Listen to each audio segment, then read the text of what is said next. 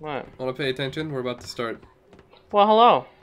Hello. My name is Gabe. Do you want me to start I'm- recording then? I'm a member of the Real Dudes. Tell me more. Thanks for joining our show. It's not a show. It's an internet Thanks for production. joining our channel. Okay. So Gabe, Yeah. you don't play you play TF2. You don't play Star Citizen, do you? No, I do not. Well, remember all this really annoying stuff that you don't remember, which is how to turn on Oculus Rift support in Star Citizen? Yeah, I was wondering about that. Yeah, man. Well, I know how to do it. And now, Well, you gonna teach me? let me tell you. It's as simple as two little stepperoonies, except not actually that simple. I'll have little things popping on the screen at this point. What you used to have to do, and you can still do it if you want to keep it on forever, is you create a document called user.cfg in text in Notepad, and you drop it in your Citizen client in your Documents folder. And in that document, that's startup profiles for Star Citizen, and you can put in whatever the hell you want in there, and it'll do it. And that includes a bunch of settings for virtual reality support.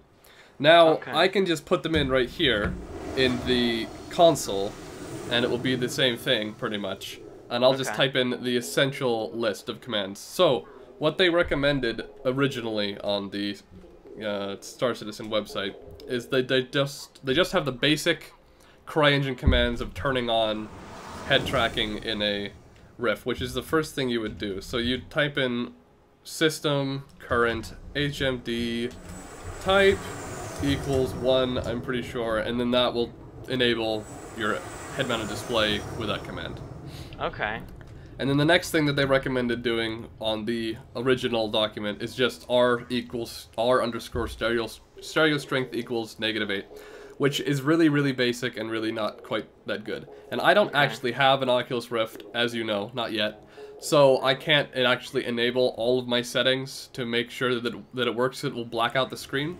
But I can type in all the commands and show you, dear viewer and Gabe, how to do it. Okay. So the other ones I would recommend turning on. So basically, first of all, they all do is system current HMD enables tracking.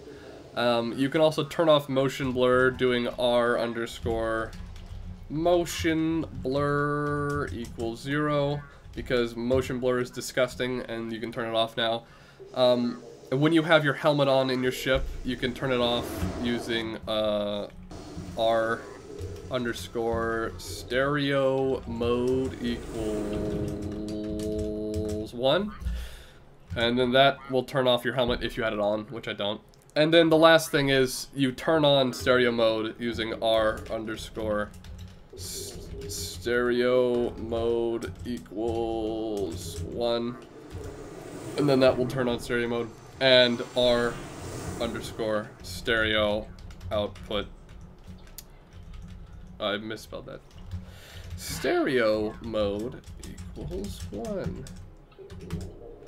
And then R underscore stereo mode. Stereo output equals 7. And then if I did this, if I put this in, it would break my game and it would be a black screen.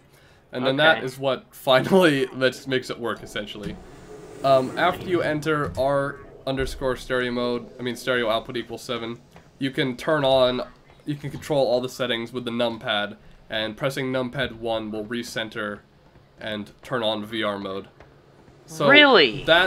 Yes, really, Gabe. This is how you experience this game fully. The easier way to doing all that every time you launch Star Citizen is, like I said, to use the old user.cfg thing. And I'll put a list of other recommended Cryengine commands into the description of this video that I would recommend putting in to that folder. And I'll have all the little windows that I recorded popping up, showing you where to find that under your My Documents Citizen client, and then you can put that in there. And then every time you launch it, it'll be boom, boom there you go. Star Citizen. Gabe, what did you think of that? I thought that was really informative and enjoyable experience for me as a Star Citizen player. I'm glad that you, as a Star Citizen player, both appreciate and respect the amount of information I was able to present to you, and therefore will use it in his own time to play the game that he enjoys so much. With the I computer really will. Thank you. Thank you, Gabe. You're welcome. That was it? Seriously?